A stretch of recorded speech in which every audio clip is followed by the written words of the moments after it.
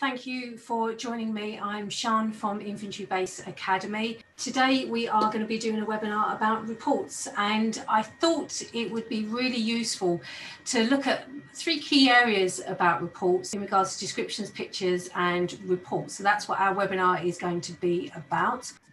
So you should all be able to see on your screen inventory reports. It's all in the detail. And the reason I've chosen this as a subject for today's webinar is the fact that I am often getting a lot of discussions around the detailed reports, what's good, what's not, and some key components of what reports should have. And one of the questions I am often answering and having discussions around is about descriptions and whether less is more. Also about pictures, quality and focus, what pictures should be, what they're not, and also why you should always be reviewing your reports. Descriptions, I think, as we all know, are a vital component of the report. What you have to bear in mind is that the reader relies on the descriptions and you're telling a story of the property. That's exactly what you're doing, because that person's never been at that property before. So they have no idea, no understanding of what that property is going to be like, what the issues are, whether there's problems in regards to maintenance, whether there's problems with how cold it is, how warm it is, the fact that you can't necessarily ventilate it right. They're not going to know anything around those kind of issues unless you tell them.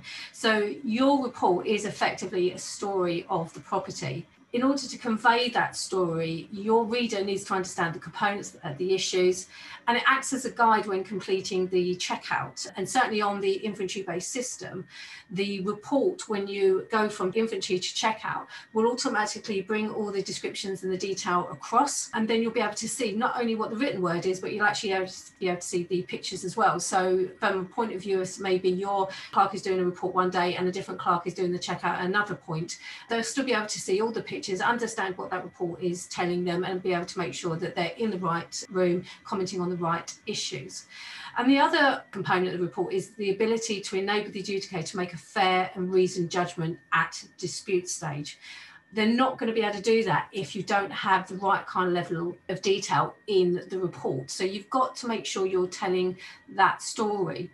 And that detail, that information is what provides the evidence. It's not just the pictures. And this is something that we talk a lot on the training course within InventoryBase Academy, is the fact that it's the written word that is the important part, and the pictures provide that evidence to substantiate, to effectively provide that objective evidence for that report. It's not a case of one or the other, they're both combined, but you need that written detail because that's how the person understands what it is that you're saying. And then when it comes to the actual pictures of it, they then can see what you're saying. So the two are intrinsically linked. You need one, you need the other, but it doesn't mean then that you can just rely solely on one or the other in regards to your evidence. You need to be able to produce both of those. So you need that detailed description, you need that detail in regards to the picture. So that said, the adjudicator, who all your reports should be aimed at, in my opinion, then understands what it is that they're looking at, and so they can understand what your report's trying to convey. So a very simplistic way of looking at this is starting off with a brief description. And I have seen this description on countless reports before, where the person is saying, door, it's white. Great, lovely. Okay, it's white. I don't have any other information. I don't have a picture. I don't have anything else. So what am I meant to do with that from a adjudicator point of view? If, for argument's sake, there's damage being shown and I'm trying to understand from an adjudicator's point of view as to exactly how I can then effectively either compensate the landlord, or if not, argue against the landlord in regards to giving the deposit back to the tenant, because the tenant's saying it's all pre-existing, there wasn't any issues, but it's not captured in the report, or there was pre-existing issues and it's not captured in the report. So door white isn't going to tell the reader anything. Again, I see reports say door white lever handles. Great, okay, I'm one step further ahead, but I'm really not understanding much more about that door. Most doors do tend to have handles on some form or another, but it's still not telling me much more about the actual item that's being described here. I don't really understand anything more. Next bit of description, door, white, lever handles, lock, no key, per code chain. Right, now I'm getting an understanding of what is actually being described here. So from that, I can gather, yes, it's a white door, it's got lever handles, got a lock, no key, so therefore, can it be secured? Does it need to be secured? Could it be an internal bedroom door, or what type of door is it? But it's also got a Perco chain, and a Perco chain is normally a door that's got either an outside door or maybe a door to the kitchen area where it needs to close because of fire resistance. So it's a fire safety door.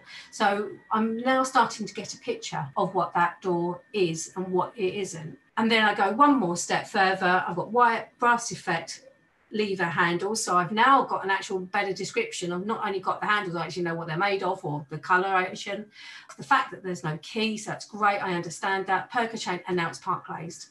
So by adding and by being descriptive in your descriptions, I can understand so much more about what it is you're trying to tell me. I can understand that it's a door. I can understand it's got components. So therefore, if any issues then arise going forward at checkout, anything is missing, anything is damaged, like the glazing's damaged, Perco chain's missing. Quite often we find tenants will actually take out or dismantle the Perco chain, or it actually isn't even attached to the frame at the beginning of the report, or the tenancy rather, and in the report.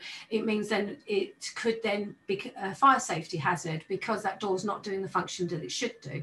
So by going from white lever handles and then talking about the actual type of handles, the lock, whether there's a key, whether there isn't, the Perco chain, whether it's park glazed, gives me, the reader, effectively the adjudicator at some point, if it has to go that far, a much better understanding of what it is that is being described to me, so I can understand then where the issues are. Or with this description, there's no issues, everything is absolutely fine, because if there were, I would say that in a condition, so therefore that door comes back and it's missing the handles, it's missing the lock, that the glazing is damaged, cracked or missing.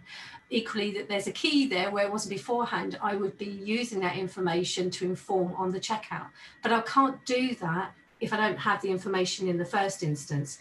So I'm always saying to anybody that I train or I talk to when talking about descriptions, is that you need the detail to be able to obviously take that report forward so that the reader can understand it and understand what it is you're saying. So again, we're going from white lever handles, to lock, no key, to brass effect lever handles, lock, no key, Perco chain, park glazed. So we're getting a lot more information. So don't rely just on the bare minimum. Quite often I will come across reports where everything is either white or it's painted or it's wall, but there's no colour, there's no plaster, it doesn't tell me whether it's plaster finish, it doesn't tell me the type of lighting fittings, it doesn't tell me about the switches and the sockets or the carpet type. It doesn't give me any information, and I need that as an adjudicator, but equally I need that as the checkout clerk, I need that as the landlord, as the agent, as the tenant, to understand what is it that I've got to be responsible for as a tenant, so I know I can give it back in the same order, less fair wear and tear.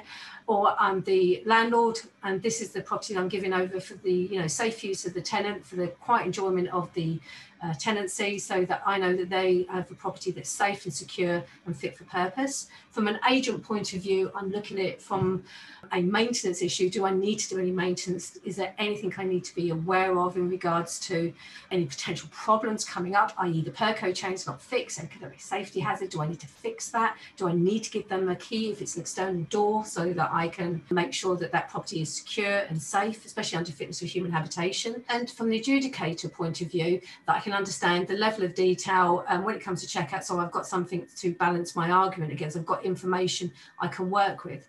And from us, in regards to the actual checkout itself, what I'm also looking for is that information, so I can then look at the door, I can understand what was originally there, and then I can see what's there now, and then I can comment on the difference, i.e. damaged, not damaged, items missing, door missing, which happens quite a lot, or there's the key there that wasn't there, or the lock's damaged, or the lock is missing. So if I don't have that detail at the beginning, I then can't draw a parallel when it comes to the end.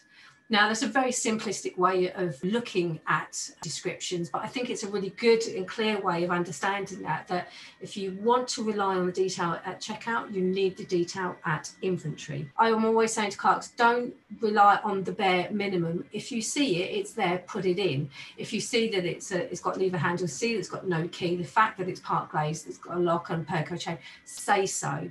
Don't ignore it, because that will then potentially cause you problems at checkout point, but also problems for the reader to understand what it is that you are saying. So as part and parcel of that, you need to not only say it, you need to be able to see it.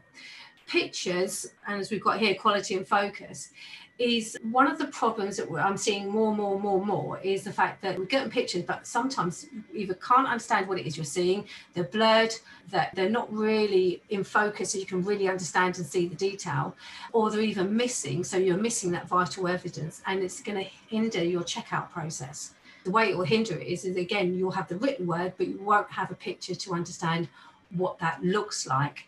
And it also means then when you come to the actual checkout, you're going to be looking at the detail, but don't really understand what it is you're seeing. And you then might not then be able to draw a confident and competent parallel. Julie, you said we only put key if there's one, we don't say no key. Okay, the reason I would say no key, one, is a belt and braces approach. It's a case of saying, well, there is a lock there, but because there's no key there, there could be a need for that key. It could be you need a key for the window, a key for the door, to lock it, to secure it. It could be that it's a HMO or a student place where there should be a key and they've got no way of securing their items. So it's a way of really understanding what it is that potentially might be an issue going forward. And if you're saying no key, then that should elicit the response of where is the key? Should there be a key? Does one need to be provided? If it's for window, yes, for one, for security, for safety, but also to act if the window is locked and you need it as an exit, should there be a fire or be an issue. Key in regards to making sure the door is secure, so the property is secure, so the landlord's asset is secure, so that people can't just walk in. That's a requirement under fitness for human habitation, that you're able to secure the property, but also that you have the ability to secure your own items. If it's, like I said, if it's in a student place or if it's a room in a rented house, you've got the ability to close your door. That becomes your safe space, your quiet enjoyment of the property, and also so that it's a way of ensuring that you are then responsible for that area, i.e. you have the key, you have the lock, it's up to you who goes in your room or not, and then obviously about minimising any potential damage. So by saying no key, hopefully we'll elicit that response. But you said we record keys separately in the report. If it's missing, then we say at the point of the lock in the report, should you not be recording them in a separate section? For us, we record keys separately in the report. So we've got, like you do with the health and safety section, so you have the smoke alarms and then the key section, itemise what keys there are, but we also record them or not where they are within the actual report itself. So if there's no keys to the window, we'll not only say in the report at that key section, but also within the actual main body of the report. So very, very clear, again, a belt and braces approach. And making sure that, again, if they're not in the lock in a door, student room, or an external door, and there needs to be one, or it's not even locked, quite often we come across that. We go into a property and the back door is actually either opened or not secured, and there's no key to secure it. We need to be recording this and also letting the agent know, because if we're leaving the property and it's not secure, we need to make sure that that actually is dealt with urgently, especially if maybe the agent or landlord isn't aware. They thought the key was there and it's not. And quite rightly, the tenant, from their point of view, if they're coming in, especially if it's check-in, they want to know that they can actually lock the property up, and also be understanding of the responsibility of how many keys that they've got to give back at the end of the tenancy. So hopefully that answers that question. So for me, putting in about the key really helps the reader understand, especially when it comes to the checkout, understanding how many keys you should have back, what type they are, what function they are, if you go into that detail. And also from an adjudicator's point of view, if a landlord's basically saying, I gave them 5 keys, I've got 4 keys back, I've had to relock, so I'm not sure that I've got all the keys back, the report will help substantiate that claim, or not, as the case may be. So you can only say what you see at that point in time. I think by saying that, a few short words, literally second worth of effort from our point of view, conveys so much more than as if we just ignored it and didn't leave it in, and then that opens up a whole raft of potential questions going forward. So for me, I believe put it in, then it's very clear, very concise, easy to understand. It sets the kind of like the scene, it sets the story for the adjudicator to understand exactly what it is that they're looking at, what they're reading. They've got all the information, and that effectively, I think, is our job. We give them all the information. It's then for them to make a decision as to what happens potentially to the deposit if it's subject to a claim. Hopefully that answers both your question, Julie and Samantha, but do come back to me if you're not sure. Again, with the, get back to pictures. So with the pictures effectively make the report objective. So it goes from subjective to objective. So it goes from opinion, what we're saying, to objective, to say that not only what we're saying, but what we're showing. But if those pictures aren't any good, they're out of focus, you can't really understand what they're showing you, they really haven't been taken carefully enough, then you're going to miss out on vital evidence. You are going to hinder your checkout process, because again, you're going to be looking at your app, looking at the report, looking at the property, and it's not marrying up, it's not making any sense. So that's going to cause you both time, effort, and potentially miss on certain aspects and certain issues. And also, I think it looks unprofessional, and that's not meant to be rude or derogatory, because I see huge amounts of examples of reports where they are extremely professional, really well done. But an unprofessional report will stand out, an out of focus picture will stand out, people will then focus on that and then will ignore the rest of the report. So you need to be paying attention as to what you're putting in the report, but also how it's being seen and looked at. So if you've got an out of focus picture like this, I can't tell anything. Can anybody tell me what this picture is? Any idea? Oven from Samantha? Yeah, potentially. Yeah, I can see potential components in there, but I can't tell. I mean, I know what it is, but you can't tell. And the thing is, if you've got that in your report, how can you tell? You might be able to tell if it's in the right field, but if it's in the wrong field, if it's not clearly been attached to the right description, you are not going to know. So you need to pay attention to your pictures. So in focus, there you go. You've now got a integrated dishwasher. So completely, you go back, you wouldn't necessarily understand it. You probably guesstimate if you knew what it was and said, yeah, I can kind of like see that. But from here, you just can't see that. And again, from a reader's point of view, you might have your description, but if your description isn't detailed, if it doesn't say what it is, it doesn't say the type of unit that it is, it doesn't say whether it's a whirlpool, whether it's integrated, whether it's got the pull-out trays, whether it's got the cutlery tray, so it can function, or whether it's clean, or whether it's not, whether it's damaged or not, you're not going to know. And the person at the end of the report isn't going to be able to understand that because they just don't have the information. Again, that goes back to what I was saying at the beginning. Your report is a story. It's a story for the person to be able to understand what the property is, what it includes, what the issues are or not, as the case may be, and then act as a guide for when it comes to checkout, so that you can give a balanced report to the adjudicator. So why pictures important, excuse me. Sorry, Julie, dishwasher filter, check, and photograph. Yeah, I do, definitely. I always take a picture of the dishwasher filter, just pull the tray, one picture in, takes again half a second, you know, just about the same amount of time as it takes you to think about it, but provides so much evidence. Because if you've got that picture of that filter, if it's clogged, if there's water standing in the base, there's also an odour, you'll be able to get that straight away. Then you could argue, well, is that unit actually working? So when the tenant comes to it, the tenant might say, actually, it's not working, or the filter's blocked, etc. And they've already got the evidence to say that something might be wrong. Equally, if it's nice, it's clean, it's clear, there's no issues, then the tenant comes back saying it's not working, or it's damaged, this, that, and the other, you've got the photographs to actually say, actually, at the point of tenancy, at the point of inventory or check-in, that actual unit was working, or at least it was in physical good condition, or however you've described it. But again, without that picture, you won't know that. So you're giving not only the adjudicator and everybody else involved in the tenancy process all the information, you're also giving yourself that information to be able to then work out at checkout where the difference lies. And again, without that, you're not going to know. For me, pictures are important because they identify the room or area. So for me, in our reports, we do two pictures, two landscape of the room, so we know in the right room, commenting on the right things. And as I said earlier, it takes evidence from subjective to objective. So we're going away from just being our opinion to being our opinion and fact, because we can prove that. And that's the difference with taking a picture and not having a picture. And it also gives an immediate understanding of issues. It's the same as any kind of picture. If you look at most pictures for anything, even including the picture I'm showing you here in the slides, you can see the type of property it is. You can see the order it's in, whether it's clean, it's tidy. You get a general understanding of what the issues are or are not.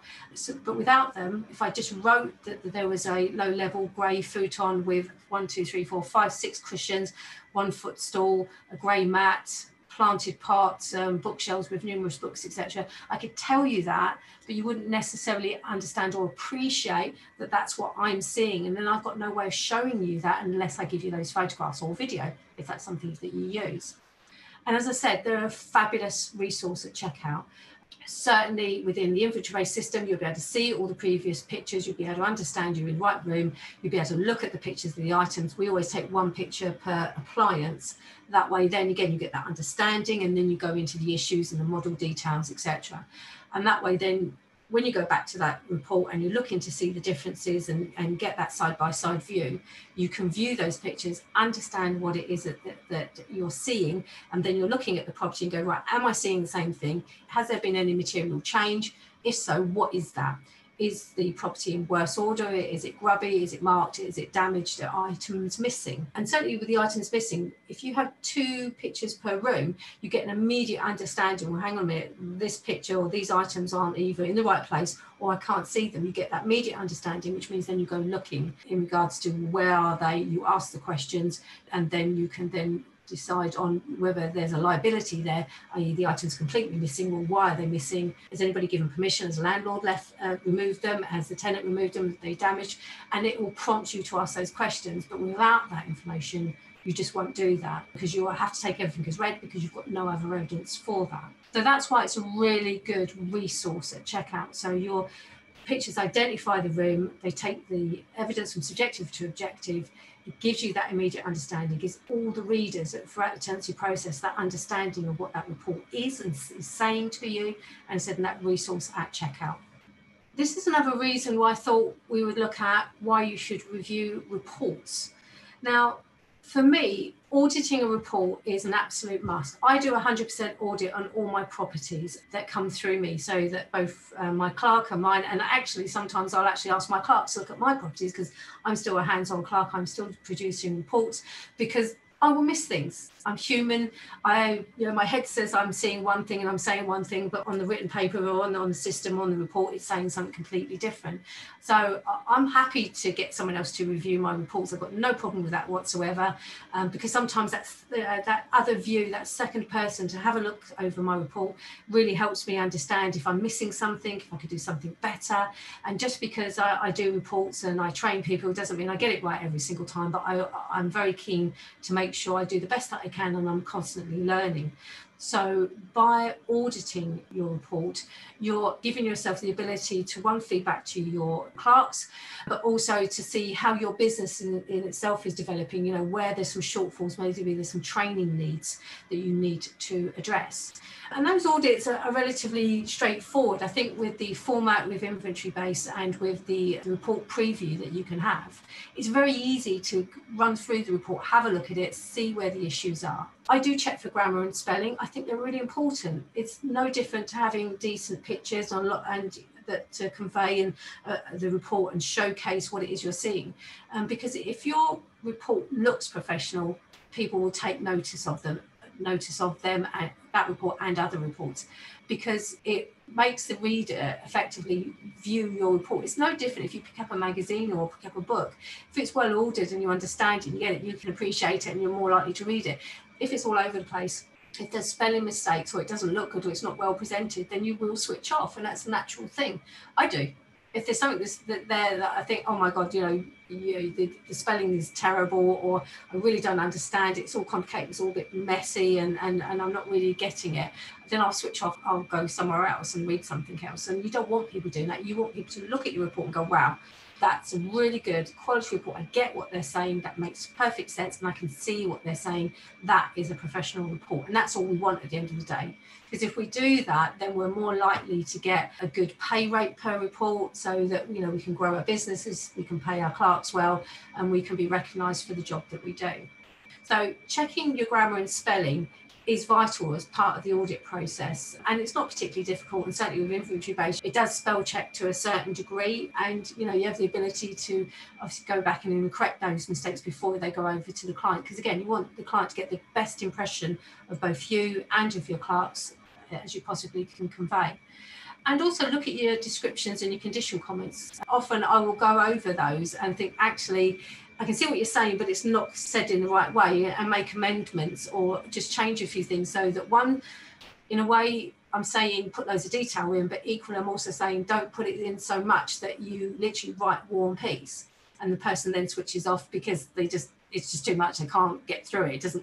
It's just too much information. So it's about being concise, it's about being descriptive and being objective, but giving over the right information. So look at your descriptions and your conditional comments and say to yourself effectively, do I understand that? Does that make any sense to me? If I was a third party, if I was the tenant landlord or the adjudicator, could I understand that? And make sure that information matches the room. There's been a lot of times when I've had other people's inventories and I'm looking at what they call bedroom 1 or bedroom 2 or bedroom 3, and they're not marrying up with the information that I'm seeing. It's just not right. They're in the wrong order, or I don't understand what order is, and then I'm trying to work out from the description as to which room I'm in. But if that description isn't there, I've got no way of understanding. I really can't tell. So I need to be able to, or your clients need to be able to understand that what they're reading is correct. They're in the right room, having looking at the right information, and it matches what it is that they're seeing. So if it's a blue wall, you would expect to see a blue wall in the photograph. Equally, if you're in a blue room and the photograph is showing magnolia wall, is it the same room, or are you in a different room, or is just a room being repainted? And then the question then asked, was permission given? If so, who was it? And then if they have repainted, has it been painted to a good standard?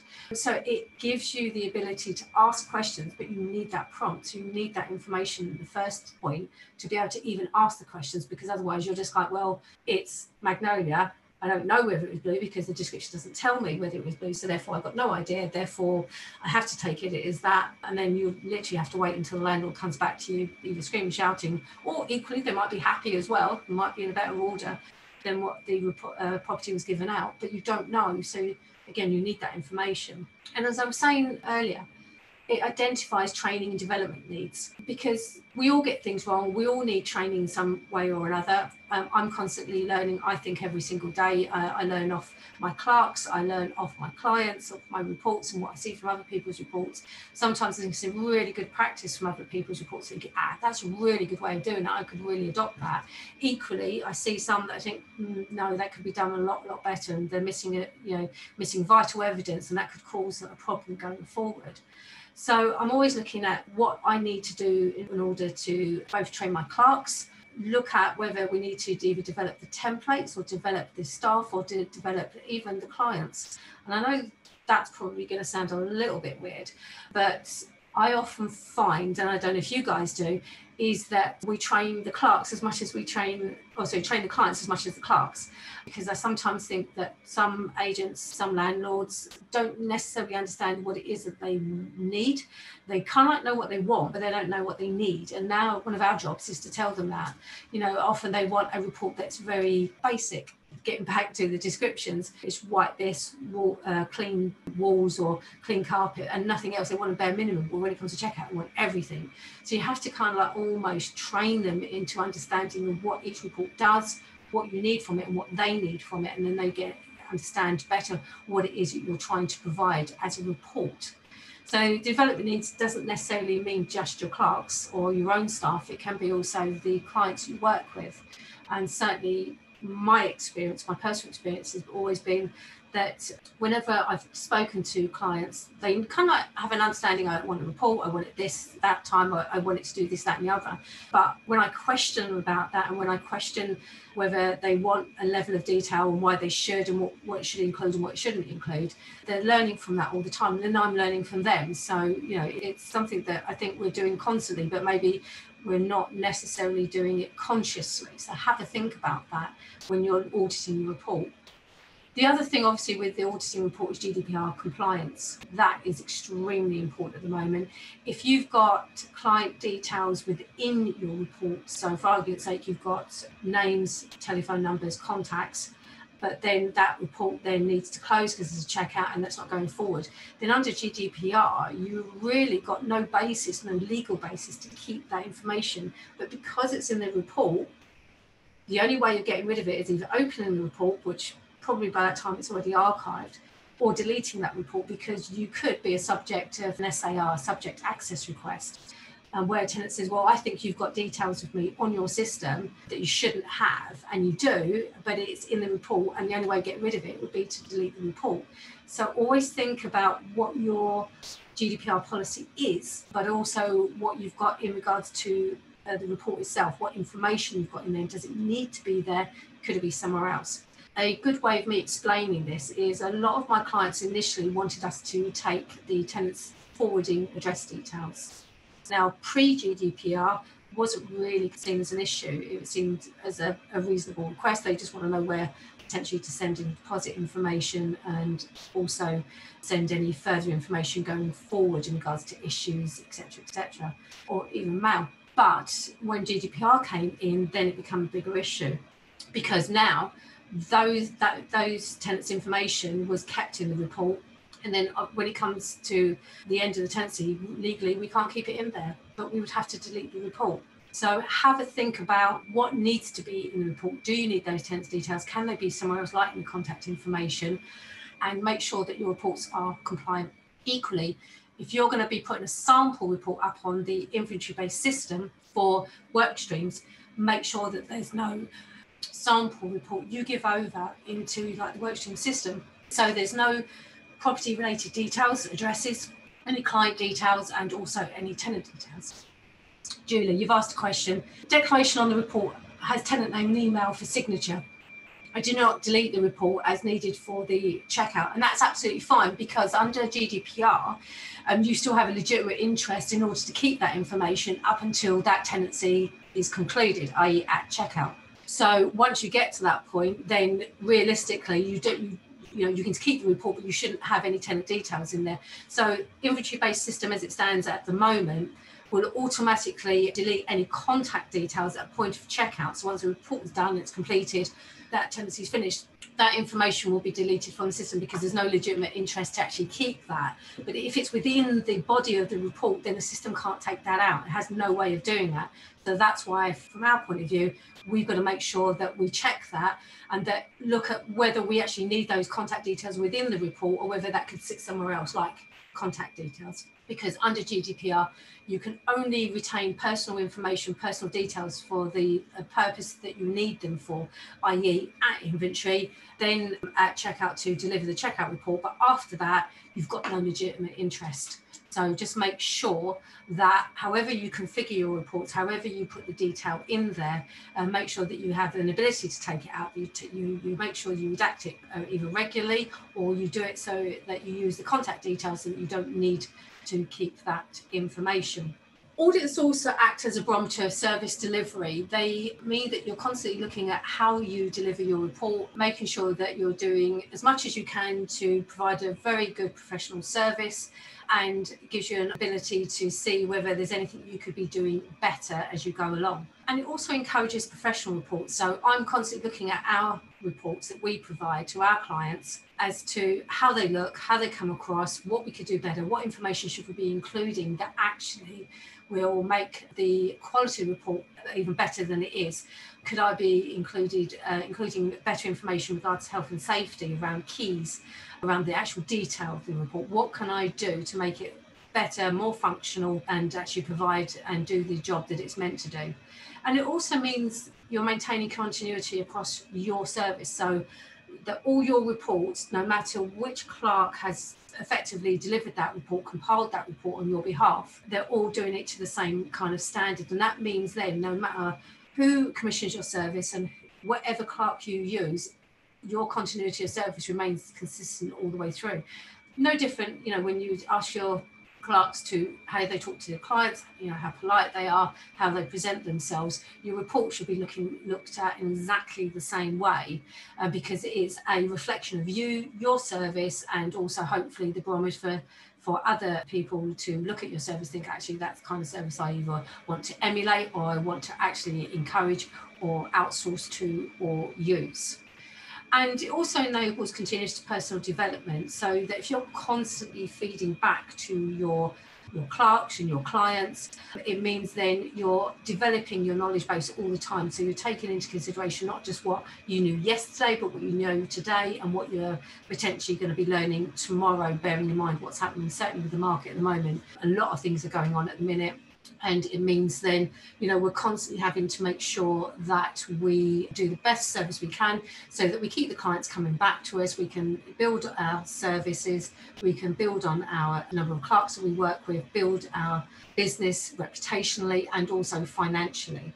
So from an audit point of view, it actually does a huge amount of work.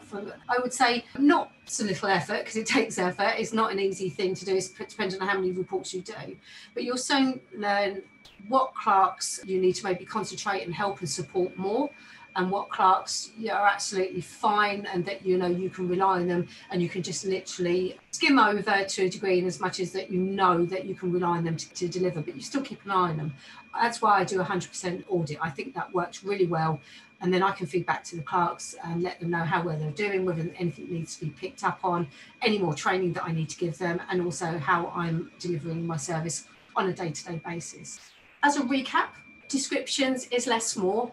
I think you can say a lot in a very short space in regards to the detail, but you do need to make sure that there's a description there. So you can say door white, it's a door and it's white, but you're not going to get any more out of it. But so if you give the information, then you've got a detailed description, but you're not literally saying War and Peace. You can say door white, lever handles, perco chain, lock, no key, or you could say door painted white with a yellow lock that is brass effect.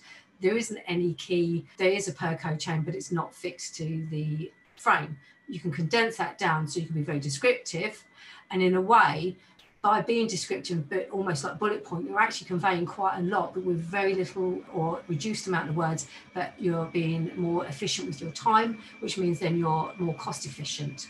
Regards to pictures, again, quality and focus, making sure that the pictures you take have a purpose, and make sure that they actually convey what it is that you are trying to tell the reader. Showcase the fact that the report is giving over the objective information that you are trying to convey to all the readers, and make sure they're in focus, that they produce a professional looking report that people will both read and seek out and rely on, and that's what you need to be focusing on.